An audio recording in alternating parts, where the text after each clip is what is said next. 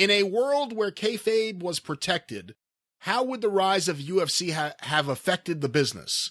Would guys have switched to worked MMA, or do you think traditional pro wrestling could still work as long as more attention was paid to the basics?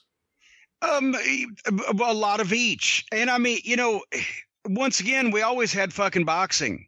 MMA would be the same thing. It would hurt because people would be seeing real fights, but the same thing would be said about it as well. They're under MMA rules. This is pro wrestling rules, blah, blah, blah. You would have seen a much more. I think that's another thing that I liked about Ring of Honor and thought was the future of anything to be taken seriously in this business. I didn't know that there was no future of anything to be taken seriously in this business.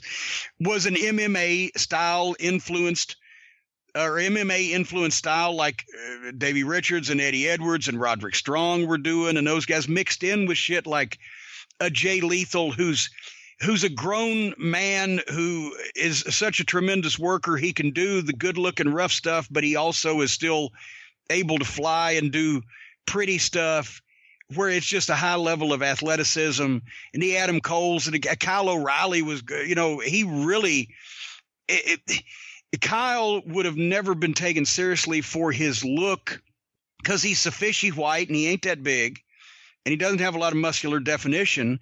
But because of the UFC, the lighter weight class guys, Kyle is so serious about what he did, and he trained in MMA, and his shit looks so good, and he didn't do fucking clown stuff. And he's got that kind of, as a heel, he had that baby face, but as a punk ass baby face. If he was a heel, you want to slap him, right? So that, you know, that kind of crossover with those kind of guys, I think would have definitely taken off in a different universe. They would have always tried to find a way to make the wrestling business credible or to protect it if in the world that kayfabe never died. So they would have gone in those directions and probably some others that we don't know, but it would have been natural to do that. I know Smoky Mountain Wrestling was kind of a world unto itself, but did you have any concerns at all when in the early 90s, all of a sudden there were the UWFI pay-per-views, you know, shoot wrestling as they called it, this is real, and then of course the UFC? Well, no, we remember we advertised the early UFC pay-per-views because Dan Severn, a guy that then we could bring in and have on our shows, who was the NWA champion, was winning the fucking, a pro wrestler was kicking the shit out of everybody else in the fucking supposed ultimate tournament. So why wouldn't we push that? Right. Yeah. And secondly, nobody, I guarantee you, nobody in fucking Gate City, Virginia was buying the UWFI pay-per-views.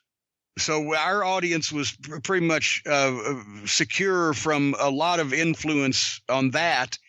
And once again, with the wrestler that's beaten everybody of every other combat style is actually sometimes appearing on our shows and not the other guys. So we are kind of real.